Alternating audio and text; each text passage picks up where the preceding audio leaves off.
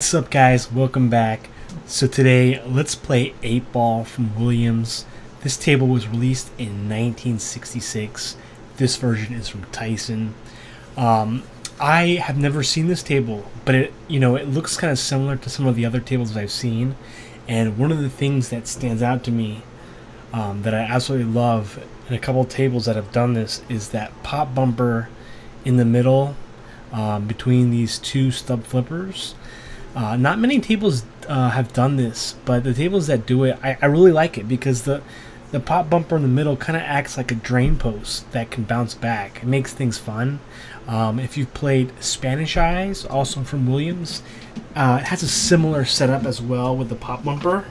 And this table also has a horseshoe lane. So it's basically like playing real billiards, solids and stripes, as you can see on the back glass there. And I think it is, you score the 8 ball by hitting the horseshoe lane. So let's see how this game plays out. Love the artwork. I love how you see that there's faces on the balls here. You see that on the 8 ball. There's like eyes and really nice artwork too.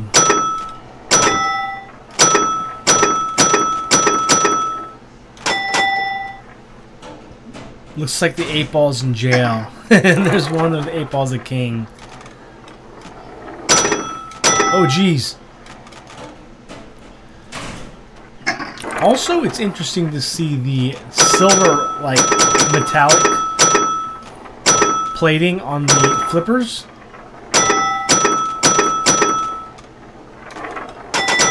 Oh, nice.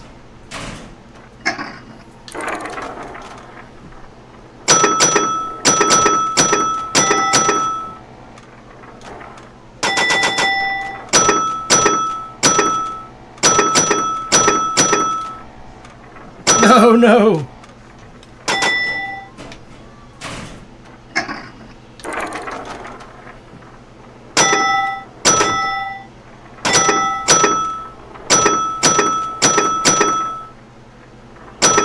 Oh no! Oh no!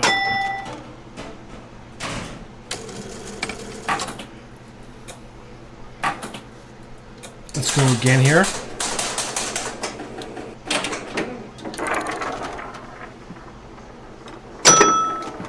Ooh, did you see that? That was pretty cool. It almost has to hit the pop bumper. If it doesn't hit the pop bumper, you have to nudge, but that's like very tough to do. Oh man.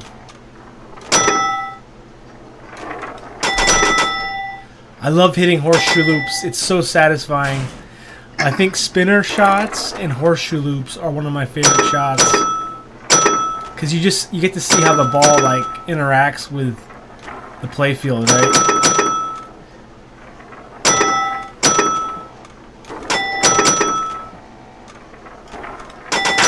Oh man! So I think we got the 8 ball there, which is like an add-a ball or an extra ball. I don't know though. Oh no!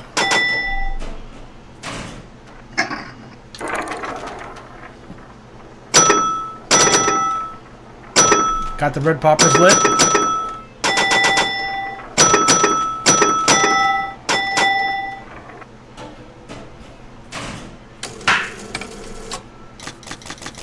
Put in our high score. Let's go one more time here.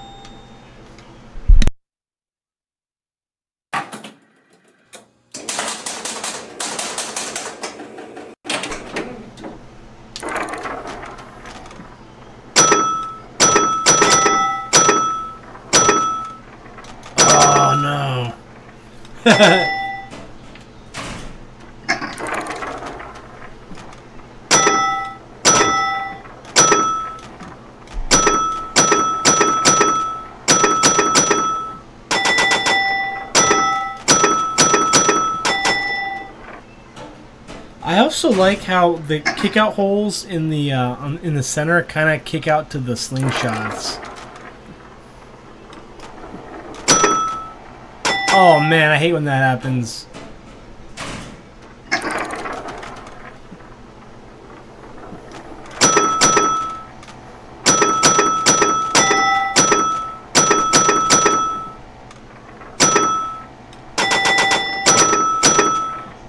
Wait, I'm kind of curious now because how exactly am I?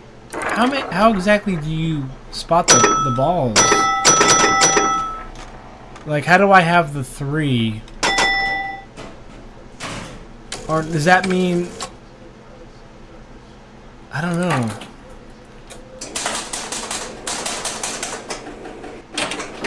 Okay, maybe it goes in ascending order. Like, I already start with the 1. Like, I think each ball. Okay, I think each ball is scored by hitting the horseshoe loop. I believe. Oh no! No! Here it is. Here it is. It's the kickout holes. The kickout holes are spotting the lit balls. Okay.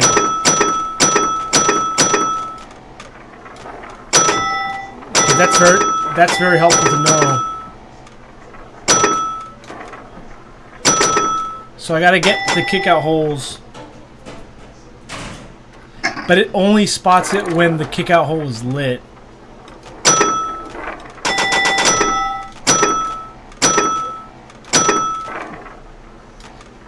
So I guess for strategy, it would be, you know, getting into these kickout holes.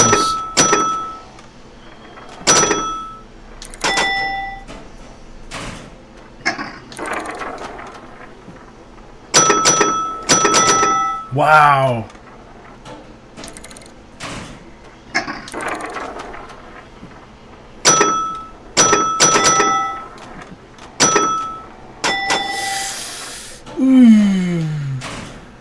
Very addicting kind of gameplay, though.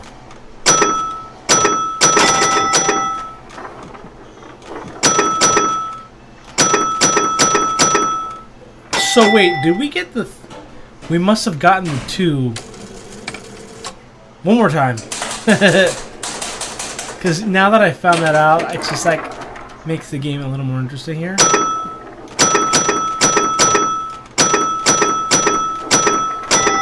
Oh my gosh.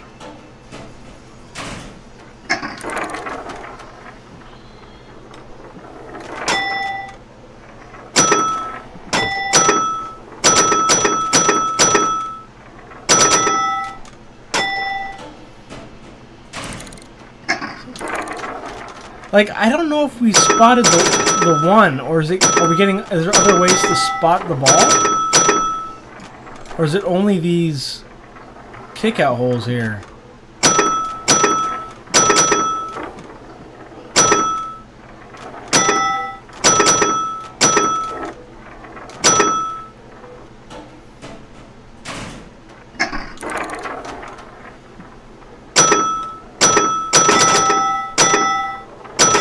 Jeez. Oh wait, no, there's another way. Okay, so the center drain light spotted ball as well when lit. So that's interesting. So if you're gonna drain, you want to drain it through the center too. Okay, that is very interesting. I want to go again now that I've seen that. See?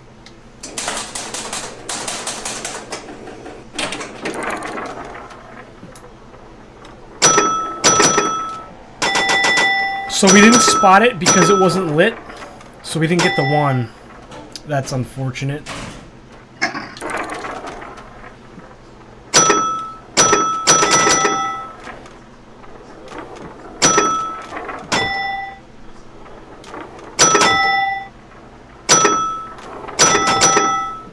Oh, almost it got it there. And the hard thing is the spot, you know, the spotlight is switching as you hit different targets.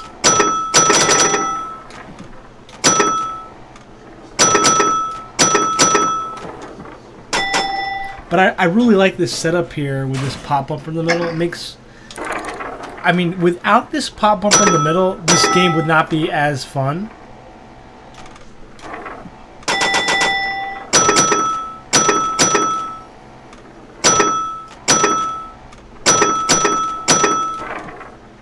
Ooh. And then I think hitting the slingshots also. See here. I've played 5 balls, but I haven't spotted anything yet. Oh, I can spot it now because it went down the middle. Well, guys, thank you for watching me play 8 Ball from Williams. Thank you to Teisen for this nice release here on an I think this is EM. As you see there, I mean, I started to pick up how this game was played as I played more, and just kind of discovered the table just by looking at the, you know, what it says. I think a lot of times with tables like EMs, for myself, you know, sometimes I just ask myself, wait, how do I do that? And then you look on the table, there it is, spot slided ball, right? And so I think the designers of the EMs back in these days wanted to make sure that players could see these kind of things, made it easy to see and read so that they could understand the table a lot more. Because in pinball, you know, knowing how the game plays is another big equation to doing good. Also on the bottom left, you can see you get a replay for 1,700 points, 2,600, etc., which I think was adjustable by the operator, because the operator could do 3 or 5 balls. So I don't know if the dip settings, I don't think I have that enabled on this one, but yeah, thank you guys for watching. Until next time, I'll catch you guys later. Take care.